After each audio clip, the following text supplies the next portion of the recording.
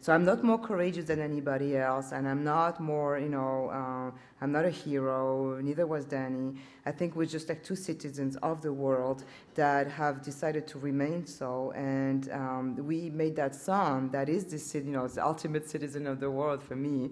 And it's very much that. And actually, last time we crossed the border, you traveled so much, Adam, that the custom officer said, what does this child do for a living?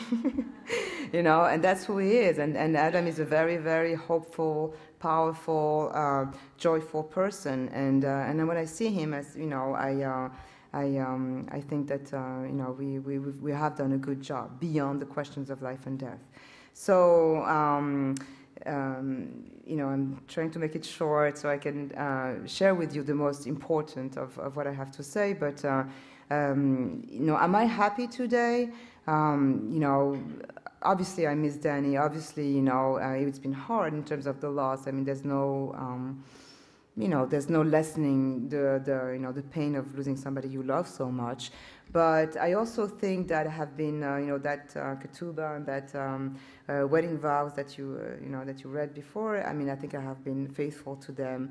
And again, I think being faithful to what this whole thing about we look outward together, and having not lost that sight is my own personal victory.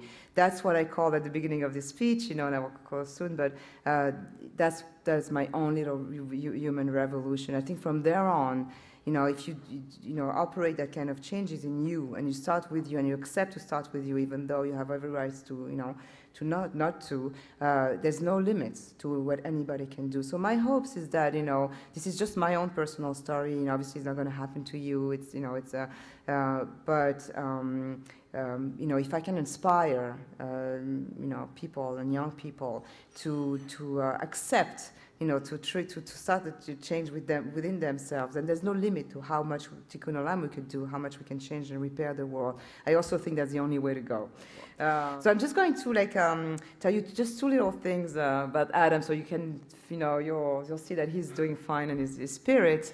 So he's 6 years old now, and so one day we were driving somewhere in some country, I don't remember what, and the Rolling Stones were playing on the radio, and it was Can Get No Satisfaction. So Adam, listened to the song, the whole song, and then after the song was finished, he said, "Mom, I don't think this guy is trying hard enough." And then, and that's who he is, he's like, he's very, and he knows what happened to his father. I mean, I've told him the truth. I mean, not all details, but truth. He knows, he's not a naive child. He knows. And the other thing he told me that really, makes me feel like, it's okay, is one day he asked me, are you going to teach me everything you know? And I said, of course, that's what I'm here for. And he said, well, it's a good thing, because I'm going to teach you everything you don't know. And that's, and that's exactly that. I think, life goes on, and it keeps going, and we'll just, do our own, share of the work, and I'm happy I share that with you today. I know it's pretty intense, but I had very little time. I came here for that, and I hope you can use it. And I asked, Astra, where are you? I asked a young person to come and actually give my closing remarks for me, because I thought, pass on to the new generation.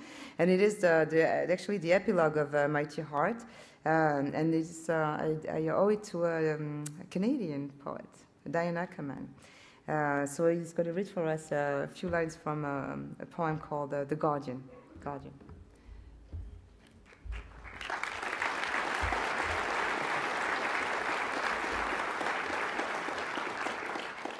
I swear I will not dishonor my soul with hatred, but offer myself humbly as a guardian of nature, as a healer of misery, as a messenger of wonder, as an architect of peace. Thank you very much. Thank you.